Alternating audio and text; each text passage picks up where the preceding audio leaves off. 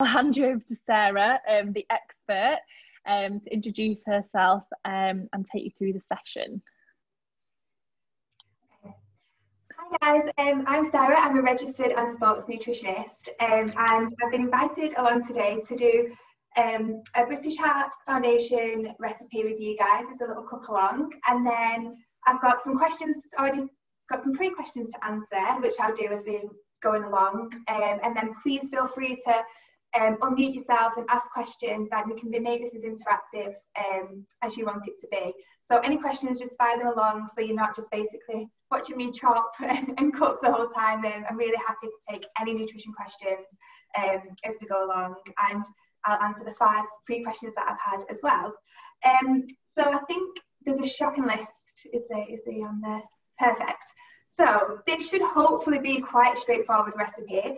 I've chosen this one today because it's, again, a British Heart Foundation recipe. It's not one of mine, but it has like 6 different vegetables in it. There's chickpeas, tomatoes, pepper, onion, aubergine and spinach. You need your olive oil, you need some curry powder, and then some pepper, chilli if you want that as well. And then if you want to keep it vegan, then avoid the creme fraiche, but if you want to add the creme fraiche, you can do that at the end. So I'll just give you a second to make sure you've got everything off the shopping list, and then we can begin to chop. Okay.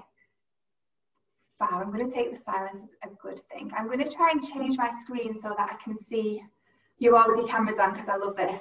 This is amazing. I love being able to see what people are up to. So, oh, fab, this has done it for me. Amazing. So we're going to start by just putting a little bit of olive oil in our pan and just getting that nice and hot, ready for when we've chopped the veg and to add that to the pan. So I'm going to keep dashing backwards and forwards, but you want to just turn your stove on to like a medium heat and add 2 tablespoons or 2 teaspoons of any olive oil, rapeseed oil, whatever you have, and we can get that nice and warm. Now, the reason that the British Heart Foundation always mention rapeseed oil in their recipes is because it's one of the only oils that's actually really low in saturated fat. And saturated fat is one of the things that we should be avoiding to have a nice healthy heart. So that's the reason why they mention it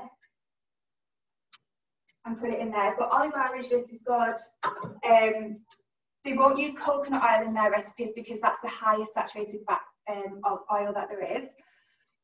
So when you've got that on the medium heat and it's going to gently warm behind us, listen out for any spitting or anything if it's getting too hot, we're going to start by chopping our veg. So we'll start with the pepper. If you've already chopped, then I apologise, and ask questions if you've already chopped. But I'm going to get going with the red pepper. So with this recipe, like I said, I've chosen because it's got quite a few different vegetables in it. But actually, one of the questions that we got through as a pre-question was about people doing veganuary, and I know it's been really popular this year. Like every year it just keeps getting bigger and bigger.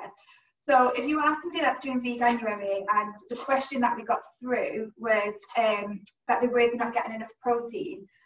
In the UK, we're actually really lucky in the fact that we're hardly ever deficient in protein, and that goes for veggies and vegans as well. But there's some really clever ways that you can mix your food together when you're doing veganuary to make sure that you are getting adequate protein amounts. So basically, when it comes to protein, it's made up of amino acids, and when you have meats, they have all the essential amino acids. So then when you cut that food group out, like meat and dairy, you need to then turn to plant-based sources, and plant-based sources of protein don't always have all of those essential amino acids. So I can hear my oil. Sorry about that noise there. Just watch that oil for burning if you don't want that. So turn it lower if you need to. So the plant-based sources of protein don't always have all the essential amino acids, and actually there's only a few that contain all of the amino acids, and that's things like soya and hemp and quinoa. So they're the only ones really that are quite available in the UK market that have all of this, the same component as protein as what meat does. If you're not a fan of those, then other plant-based sources of protein include things like chickpeas, which we've got in this recipe, pulses, lentils, but they won't contain all of the amino acids. So what you need to do is be really clever in your cooking, and that's why, like I say, I've chose this one today, where we can mix a whole range of foods together. So the more variety you have in a plant-based diet, the more likely you are to get all of those essential amino acids. So hopefully that makes a bit of sense. But like I say, if anything doesn't make sense, please jump on, unmute yourselves. Be nice to hear some voices. I'm moving on to the onion. I'm obviously a little bit slow at chopping and talking. We've had a question through. So they've asked, because we're not getting a lot of sunshine this year, not going on holiday, are there any foods we can eat to boost, is it vitamin D, they've asked? Yeah, so actually in the UK we are, because of the lovely weather, we are told to supplement vitamin D throughout the year, especially between October and April. I'm just going to add my onion and peppers to the pan now, by the way, so that oil's not burning too much. So feel free to join me if you haven't already.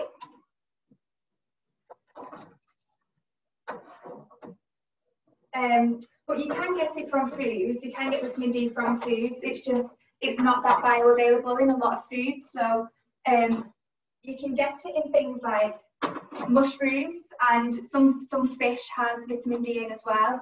But it's basically the biggest range of it is from the sun, as like you've just mentioned, and that's because actually vitamin D it's called a vitamin, but it's actually a hormone. So when we go out in the sun, basically the vitamin D hits our skin and then it gets absorbed by the tissues and the blood and everything into our system, and that's the best way that we can get vitamin D. So when we do have these foods that contain it, like eggs, fish and mushrooms, that are breakfast cereals as well, and breads can be fortified with it. It's a good enough amount, but to have that every day, because it's something that we can't make ourselves or we can't hold on to like other vitamins, it is better to just supplement it, especially like I said, from October to April. But that's a really great question, because when I work with clients, a lot of them just don't know what vitamin D is. So the fact that that's even a question is amazing, because it's one of them nutrients where everyone talks about vitamin C, but vitamin D is so crucial as well. So I'm just chopping that aubergine. So I like to cut it in half and then do it like long ways first, and then cut it into like squares like this on one half, because they're not the easiest to cut. And aubergine is actually a really great plant-based fibre source, so it's so underrated. And if you're like me and hate peeling vegetables, then if you leave the skin on vegetables, it actually contains most of the fibre.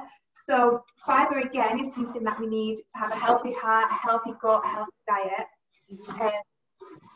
So with the more we have of this, the better, basically. We should be aiming for around 30 grams a day. But in the UK, we tend to get around 18 grams a day. So by just leaving your skin on your vegetables, it's a really quick way of getting more fibre into your diet. And it'll save you so much time on a Sunday as well if you're doing a Sunday roast. It's like my saviour. It's like not peeling vegetables or potatoes. Sarah, hi. Would you mind going through the butternut squash stuff as well? Because we don't really like aubergine. Okay, so, yeah. So with the butternut squash, how is it now? Is it literally just a full butternut? No, we've done some dicing. We've got like little oh, amazing. So what I would recommend is you can either get another pan and start just boiling it or steaming it now, or you can add it to your curry, but you might just need to add more stock because it's going to absorb a lot more water than what an aubergine would. So if you want we've got plenty of stock. We've got about 20 cubes, so we're fine. If you want it to be a little bit al dente, then add it to the curry, but if you like it a bit softer, then maybe just grab another pan.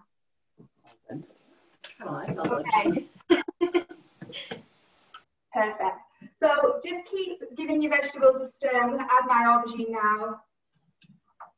Don't worry too much if you're adding butternut squash. Sorry, I completely forgot to go over that. But don't worry if you are, because the thing with this curry is it simmers for quite a while, so you can add things whenever you need to and just let it simmer that little bit longer if you do need it to. So the aubergine is going in.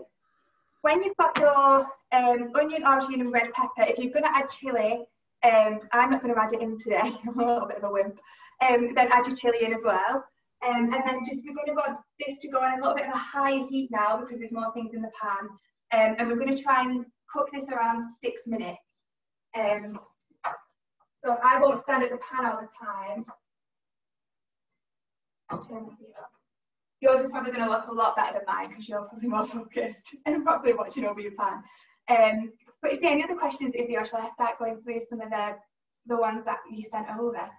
We've not had any yet, but I'll let you know if any come in. Yeah, so I can go over some of the ones that you sent over, some pre-questions. So we've spoke about veganuary. If you've got any other questions on veganuary, it's literally all I spoke to people about this month, so please ask away when you need to. One question that does come up quite a lot, and actually it's been coming up obviously since March because of COVID and this pandemic, but foods to boost our immune system. So that was a pre-question, but actually it's quite a good topic to cover because, like Izzy mentioned about the vitamin D, like it is something that we really need to be focusing on, not just in a pandemic, but in our day-to-day life. So when I work with clients, I really like to focus on long-term health rather than just those quick fixes, because sometimes those quick fixes look great, but they're not doing your insides much good. And also, that long-term health is something that you're going to have forever. So if you're speaking to a nutritionist about it, you want to be able to take away certain tools to go and be able to implement that into your day-to-day life for as long as you can. So when it comes to boosting our immune system through food, unfortunately, it's not as easy as just eating a superfood and all of a sudden we've got this really great immune system. It's a really complex network of cells and compound chemicals. So it's not, like I say, it's not as straightforward, and it sounds so boring, but actually having a balanced diet that's full of like plant-based foods, obviously meat is perfectly okay if you are a meat eater, like, you know, there's some really great vitamins and minerals from meat that you can't get from plant-based meat and plant-based foods. The healthy balanced diet is probably the easiest way to have a strong immune system. I'm going to talk about some of the vitamins and minerals that help with it as well. So rather than boosting your immune system, which you probably don't want to do because you'll send like your imbalances and everything going crazy, you want to really support your immune system. So that can be through nutrients like vitamin A, which is found in like green leafy vegetables like spinach. I'll try and relate everything to what we're eating today. That might be quite good. And then things like eggs and fish. You've got vitamin 6 and vitamin B12, which are found in poultry and fish. And these are really great because they actually help produce new immune cells. So when you get poorly, and obviously it's attacking your immune cells and your immune system, then by having this healthy balanced diet and having these vitamins and minerals, it's supporting your immune system by helping you build new cells. You've got vitamin C, which is an immune cell that attacks those pathogens that are trying to attack you. So it helps defend your immune system a little bit more. And then you have things like vitamin D. So I wanted to mention vitamin D because during the pandemic, it's kind of got some well-deserved recognition of vitamin D. It's a very underrated vitamin. However, it's not shown to help boost your immune system. It's actually, if your vitamin D status is quite low, it's linked to having a really weak response to pathogens and those attacks and those viruses. So it's just getting that whole rounded approach with your diet and getting these vegetables, these plant-based sources of protein, these fruits into your diet that contain these vitamins and minerals and these antioxidants. That's really going to help you support your immune system, but also have a healthy heart, have a really nice functioning gut, which is really important. And then everything else will come hand in hand with that. It sounds so boring, like the balanced variety message sounds so boring, but honestly, like it's there for a reason. So there's not one food that's going to help with your immune system, but getting those like vitamin A, vitamin B6, B12, vitamin C, getting that range of things into your diet is really going to help. And it's easy to do. Like it's not, you don't have to spend like £20 on like some green powder. You know, it's like 90p for a bag of spinach and like 30p for chopped tomatoes. You know, it's some really cheap things that you can use. It doesn't have to be like really glamorous superfood products. So how's everyone's veg looking? Is it starting to soften a little bit? We've got another question in which might relate to that topic. So this one says, I've got a very big sweet tooth. What are some healthy options that are good for me instead of sugar? Well, you're not on your own, because that is probably my most asked question this month, to be fair. So you're definitely not the only one for the sweet tooth. I mean, if you've got that sweet tooth, then of course, like, feed it. You know, there's every food in moderation, everything's there to be enjoyed. If it's becoming something that's kind of taken over and it's predominant sugar, it's predominantly that big thing in your diet, then making sure that you're having like your meals and your snacks evenly spaced out can help prevent like a rise and a peak in blood sugar, but also a drop in blood glucose as well, which makes you crave that sugar. So try and have like your meals spaced out quite evenly to just prevent that rise and fall.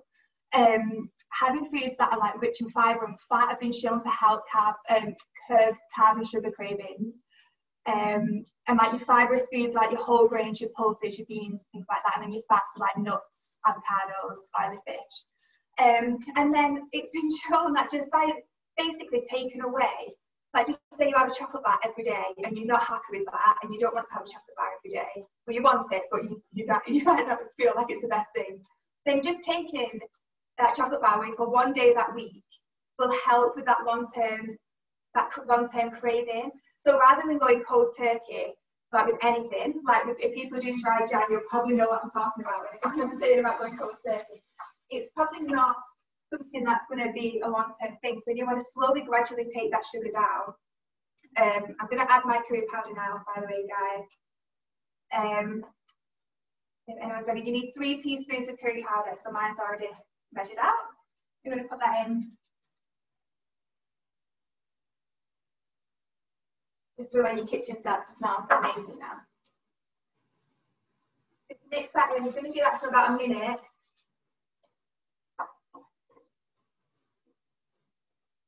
Just keep an eye on how it's cooking. So if anything's browning off, just turn your heat down just slightly, because we're going to add the tomatoes and chickpeas in a minute. So that's going to just need to go down into a medium heat. But some really good alternatives to sugar snacks are things like having like berries with something like a Greek yogurt, because then you're having the sugar and the sweetness from the berries and the fruit, but also you've got the protein and the fat from the dairy that's going to again stop that blood sugar spike. Things like homemade stuff is really great, and I mean you can control how much sugar you put into things there. I'm going to talk about like the natural side of sugar, so like your apples, so you can get like apple, chop it up and dip it in nut butter, again teaming it with something like protein and fat to again stop that rise. And then the thing is, when you have that rise, you either need to have more sugar to keep it peaked up, and then you're going to fall straight back down, or if you like say when you team it with other foods, it'll just help that stay really even and straight. Am I going off course a little bit with that question? I feel like I'm just like rambling on about sugar. Dark chocolate's really great because it's not as rich, so it's not as moreish as what a milk chocolate is. But I think all sweet treats in moderation, and try and get it from these natural sources. And like I say, the biggest tip is probably to have your meals and your snacks evenly spaced out to just stop that craving. If the craving's getting out of control, then just have it. I mean, I'm not a massive fan of diet foods, but some people really rave about like the caramel flavoured Snacker Jacks and things like that. But that wouldn't really satisfy me, so I'm not a fan of that kind of thing, but it works for some people.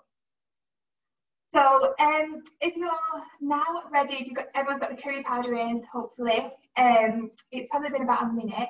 So we're going to add the tomatoes and the chickpeas. So if you haven't already, drain your chickpeas. I've already done mine. Just drain them out. They should have water in the can. And then obviously you've got your chopped tomatoes. So I'll start adding mine in now.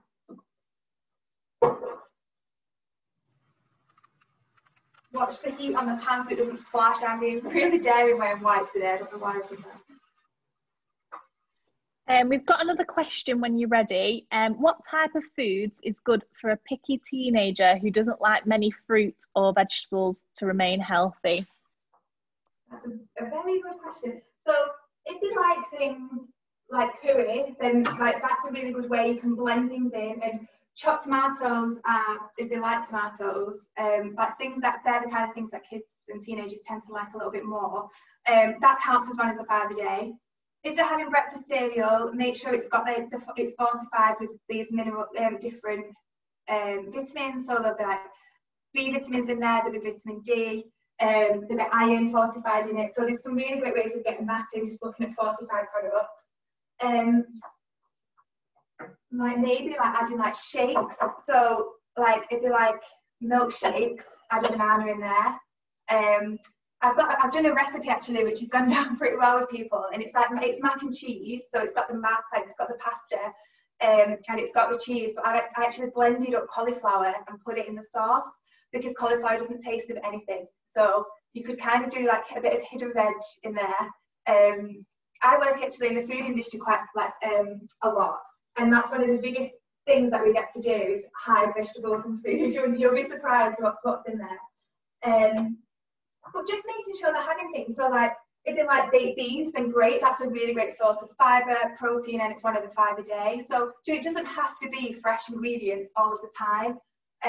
It can be things that have got like the 1 of the 5 a day on, which they might not realise. Like if they are really fussy, like spaghetti hoops by Heinz, like them kind of products, they're 1 of the 5 a day. So it's better than having nothing, basically. Like the 50-50 bread's really great way of sneaking some extra fibre in there. I'm just trying to think. It's a good question. Leave it with me, because I keep thinking about that as we go on. I'm going to add my stock now. So you want 175 ml of stock. So you can go to the kettle, boil your kettle, or I've tried to do a little bit already. I've just used a stock cube, and then put 175 ml of boiling water in there, and then I'm going to add it to the pan, and then it's going to simmer for about 10 minutes. If you're using butternut squash and you can get a knife through it, then you can always drain that off and add that to the curry now as well. But that's if it's boiled or softened really quick.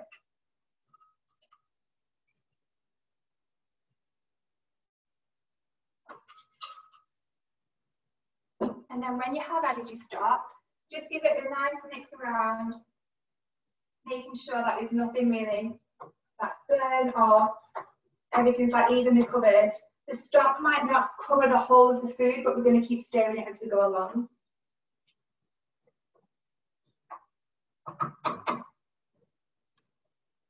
And then turn your heat down to, again, if it's not already on, to a medium heat. And then we've got 10 minutes of that simmering.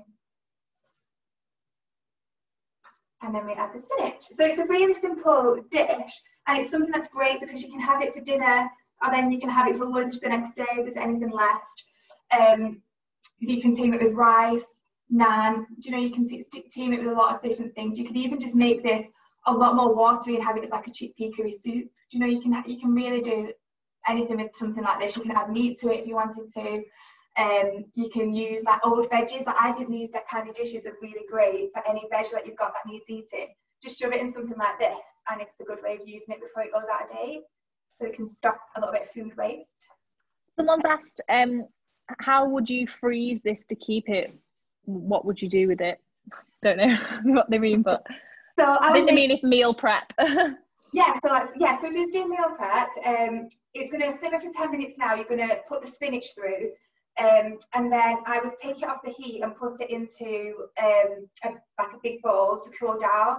And then when it's cool, then you can portion it up and freeze it in like Tupperwares or whatever you've got lunch boxes. And then if you're going to have it for lunch the next day, or take it out the night before and just let it defrost in the fridge, or you're going to have it for your dinner, just take it out before work. And just let it again defrost in the fridge. Because it's all plant-based ingredients, it freezes really, really well, and it'll last a couple of months. So it's when you're not messing around with like meat and dairy, it's a lot easier to kind of meal prep this kind of thing. If you are using creme fraiche today, only use that on what you're going to eat today, because you don't want to be freezing this and messing around with stuff like that. It's just going to be a bit funky. We don't want that. But yeah, things like these are really easy to freeze. And so easy to cook. Like we're doing this in like less than an hour. They're like chopping and cooking and everything. So like I say, you can add and take away as much as you need to with ingredients that you like. Do you want me to answer the question on dry skin in the winter? Yeah. So again, at the moment I've got like really chapped lips. It's that time of year where the weather's going to be really harsh on our skin, and the clinic that I practice out of is owned by an aesthetic nurse, so I get like quite good skin tips from her, and then I help her with like the food side of things. And just like boosting your immune system, there's no miracle when it comes to like what foods are going to help, or you know, like collagen's going around at the moment, all of these kind of things. If you're having collagen supplements but your diet is absolutely shocking and you're not looking after your skin, then it's not going to do anything. You know, everything needs to go hand in hand. But there are some foods that contain these vitamins and minerals that can help kind of give you that healthy skin and hydrated skin. So basically, if your skin's hydrated, it's probably pretty healthy.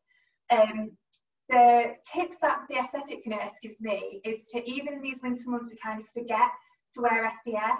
Every time I go out, even like walking the dog now, I have SPF 50 on. And that was like the biggest thing that she could tell me, was to wear SPF 50. So that's a really good one. From the nutrition side, hydration is so important. And because we are getting more harsh weather and it is a lot harsher on our skin, when it comes to winter, we actually tend to not drink as much water anyway, because there's not that thirst need than what you get when it's warm and it's a hot day. So making sure that you're hydrated is so underrated because it's something that we all know we should do, but we really struggle to do it.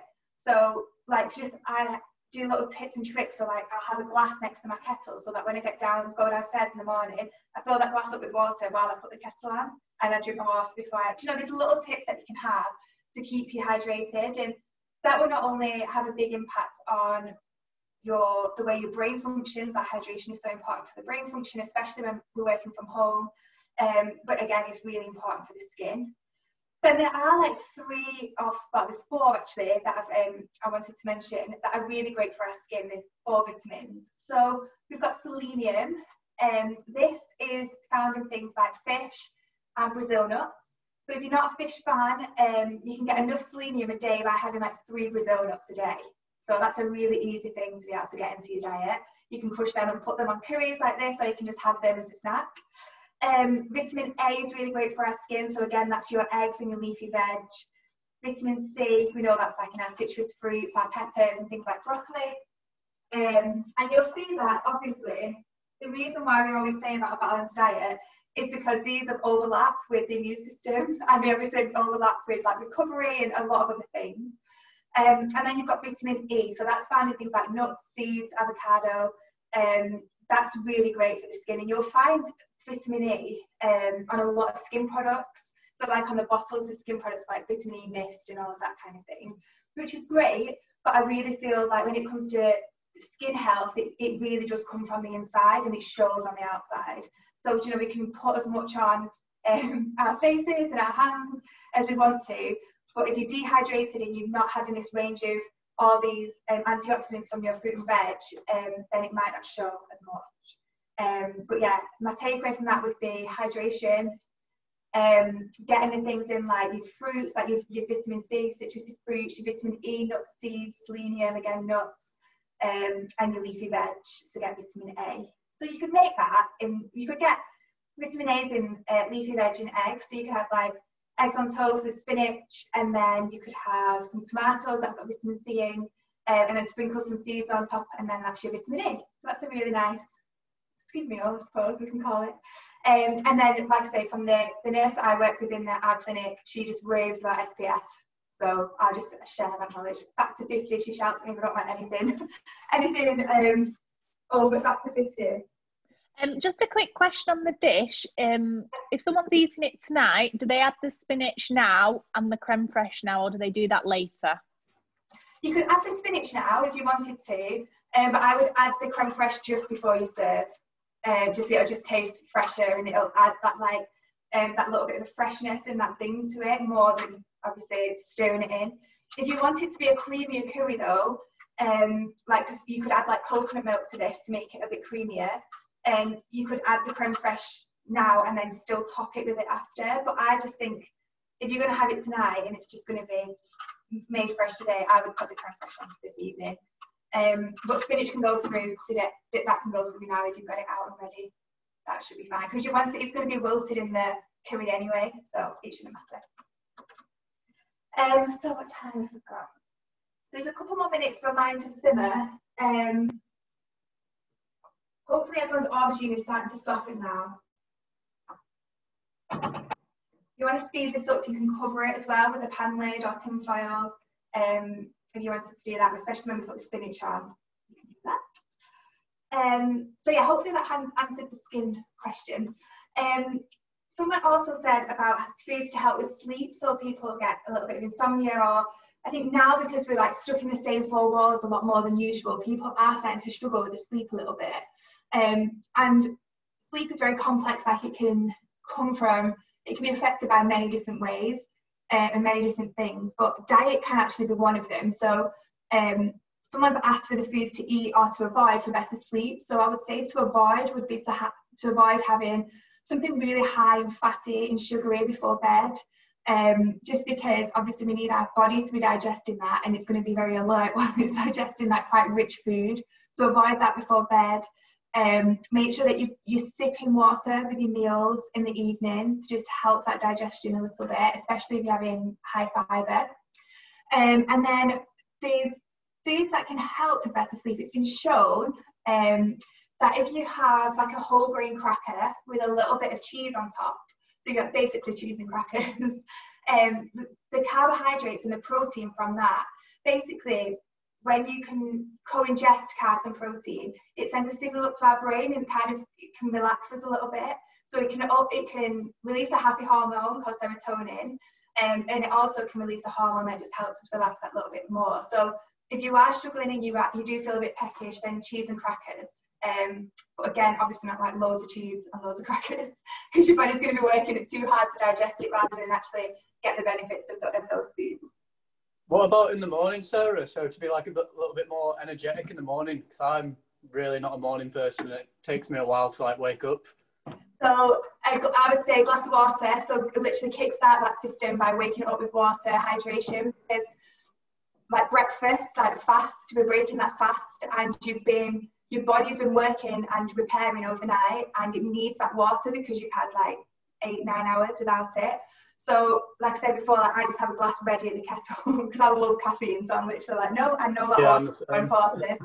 And then getting things in like your carbohydrates. So carbohydrates like bananas are really great because it's a fast releasing glucose, so it goes straight into your system and it gives you a bit more of a bump of energy.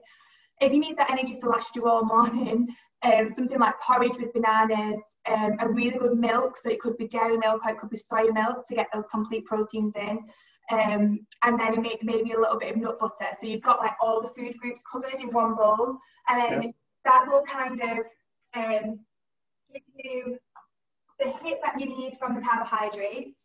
It'll give you the protein that you need for your cell function, and then you've got the nut butter, you've got the fats that will just, again, will help you with your energy levels. So that is probably the most underrated breakfast ever, like porridge, nut butter and banana or berries. But it's one of these like super breakfasts for a reason. It's got all those food groups in. But yeah, the water, honestly, it sounds so basic, but if you don't do that already, it should make a difference. Right. And if you're not taking vitamin D, I mean, I'm not going to mess around with my camera, but I have next to my kettle, I have my vitamin D supplements as well to remind me in the morning. So, you know, if you are a caffeine grabber like me, just have those things that you know are going to set you up for the day. They're ready so that while the kettle's boiling, you can have your water, have your vitamin D supplement. We've got another question about breakfast. It says, on the topic of breakfast, is it bad not to eat breakfast if you aren't hungry? No, I think I'm just, by the way guys, on the dish I'm going to add the spinach now. So if you've got your spinach, I'm going to do about 3 handfuls, so you can never have enough. So it's up to you how much spinach you use, but you want to just start gradually stirring it through. It wilts a little bit. If you do want to leave it until you eat this evening, then that's fine. But for the sake of the recipe, I'm going to start mixing mine through now. No, because it depends on the kind of person you are. So if you definitely don't feel like you're hungry for breakfast, then just focus on your hydration, so you're at least getting something into your body to kind of like wake yourself up.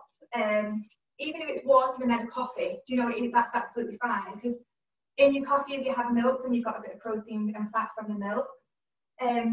But yeah, it's not bad. It used to be really seen like people used to try and force people to have breakfast. Like I know some dietitians that were like, no, they're not eating breakfast, they need to have it.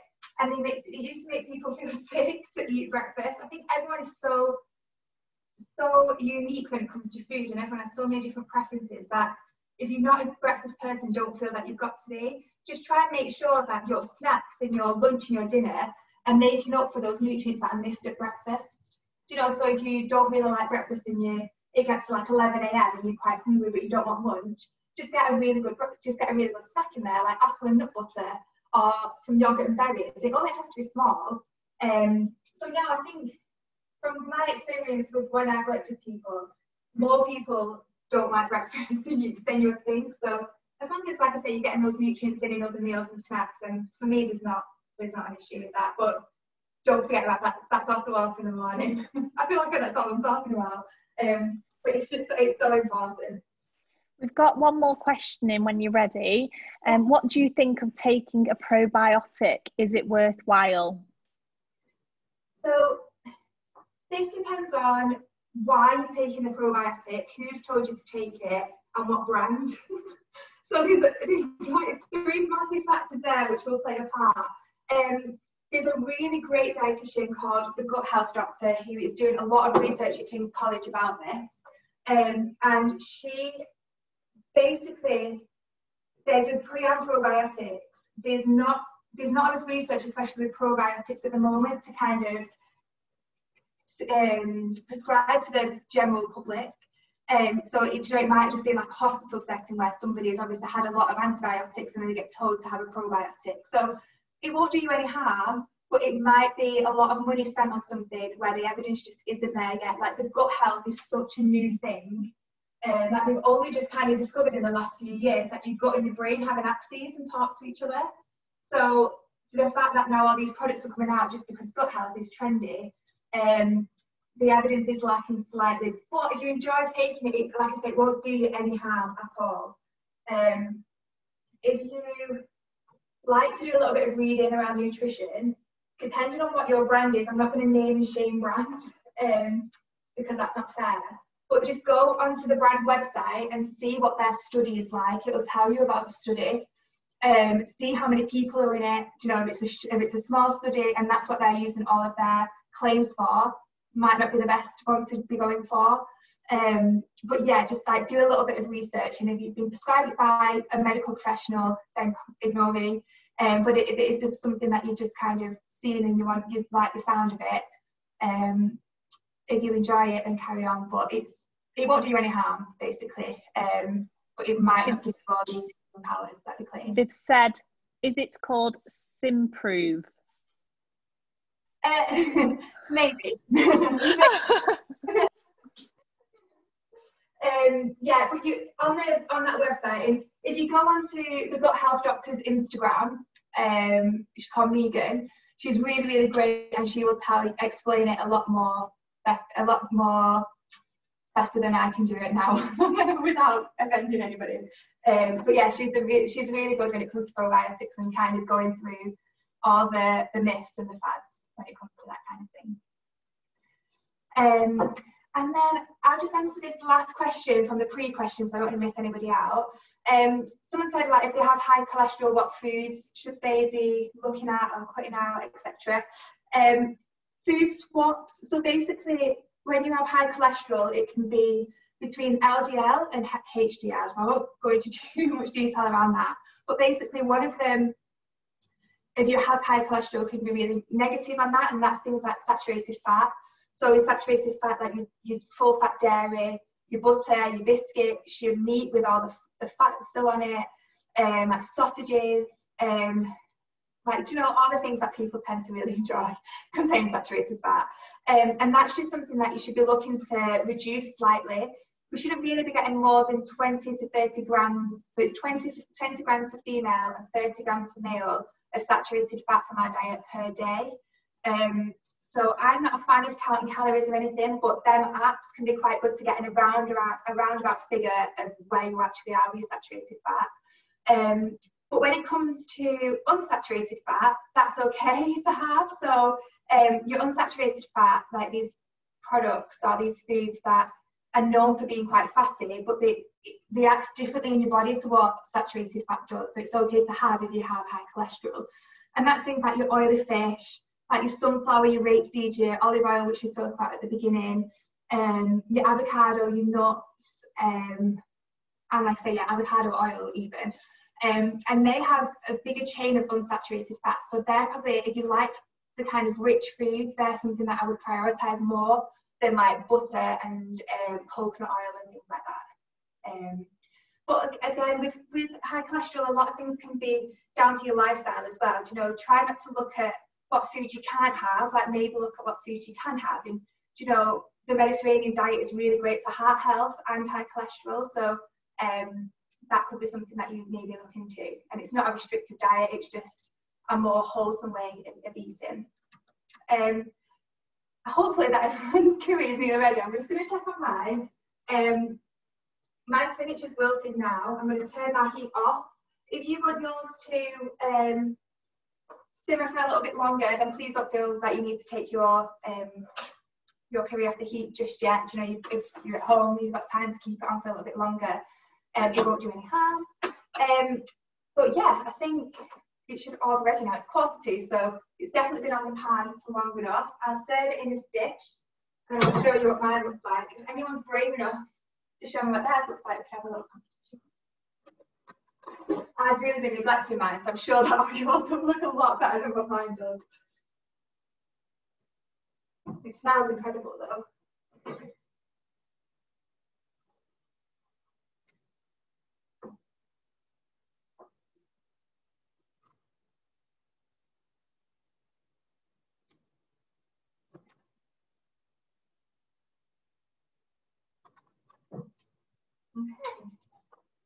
A little bit of creme fraiche. Again, if you want to keep this vegan, maybe use like a coconut milk, coconut yogurt or something, or soy yogurt. I bought like the creme fraiche that's like really light and it's so thick, it's not very runny, so this might not look very nice on top. And then if you're having rice or naan or a wrap or anything with it, then you can serve it, but that is mine. I'll try and reach across. If anyone's willing to show me theirs, then let me know.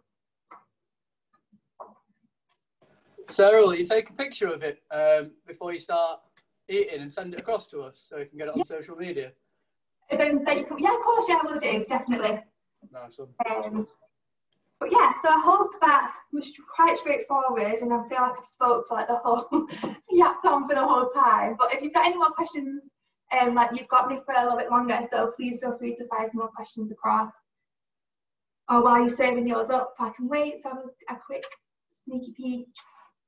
Actually, while you're getting everything together, obviously this is in collaboration with the British Heart Foundation, and having a healthy heart is so important. Like we say, we talked about the immune system, but our heart really is the thing that keeps us going.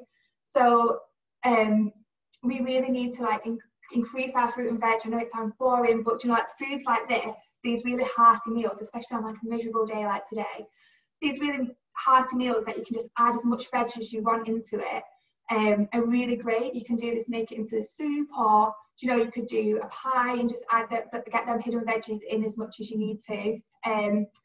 Try and have less salt. Like it's really common for us to just be adding salt to everything. Like we've used a stock cube today, but you can get lower sodium stock cubes. Try not to add salt to something that's already got salt in it. Like you don't need to boil potatoes or pasta with salt in the water. Like it's not necessary, there's already salt in the pasta. Try, if you are a meat or fish eater, try to have 2 portions of oily fish a week. So that's things like salmon and mackerel. That's really, really great for our heart health and can help with our memory, which I know if you're like me, I have the worst memory ever. And I mentioned fibre, but really trying to get our fibre from the average of 18 grams a day to 30 grams a day. And again, if you wanted to do a chicken curry, that could be easily increasing the fibre by just having a few chickpeas put in there as well. Or if you're having chilli and you're having mince or corn or whatever you want in your chilli, adding like 5 beans to it, you know, and having like 5 bean chilli, that just helps your fibre increase quite a lot. And then of course there's the things like increasing physical activity, so we all just use that as an excuse to get outside, while we can. You know, we're not travelling to work or working as much as we normally would do. And then if you are willing to, decreasing our alcohol consumption really does help with heart health, and smoking as well. So there's a lot of lifestyle factors. Food isn't everything, but these diet-related diseases like cholesterol and heart health, the food can really, really make an impact. It's not medicine, but it can make a really positive impact. So I'll end it there.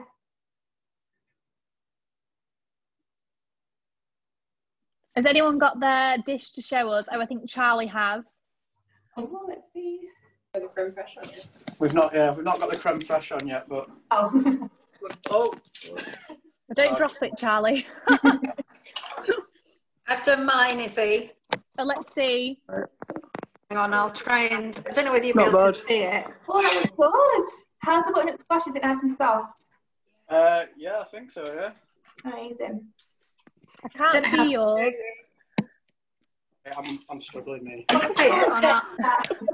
Well, if everyone wants to submit a photo of their dish, we're running a bit of a competition, so the best looking one. Oh, Lois, that looks very good. I like your little pot you've got. Oh, have you done that? Right, That there's looks mine. Oh, Looks like it's going to... Oh, it's quite runny. They look really good. Well done, everyone. yeah, so good. And like I said, if you have like the whole grains with it, that should absorb some of that runniness. It's a little bit runny. But it's nice. So that's amazing. Amazing. Well, thank you for joining, everyone, and we hope you enjoy your lunch. I don't know if anyone else has got theirs to show us, or if you just want to send a picture, that's fine. But no, thank you for joining. I hope you've enjoyed it. Oh, Adie's got hers to show us now. Oh, nice. Looks good. Very good, Adie. Well done. Oh, well, thank you, Sarah. Thank you for joining us. No problem. Yes, Sarah. Everyone saying Thanks, thank you Sarah. in the chat. Thank you. And I feel Thanks really a lot. better about the breakfast. I don't feel guilty anymore now. It's been enjoyed, so never feel guilty. We don't want anything at all. Well done, everyone, and go and enjoy your food. Have a nice week, everyone. Yeah. Bye. Bye.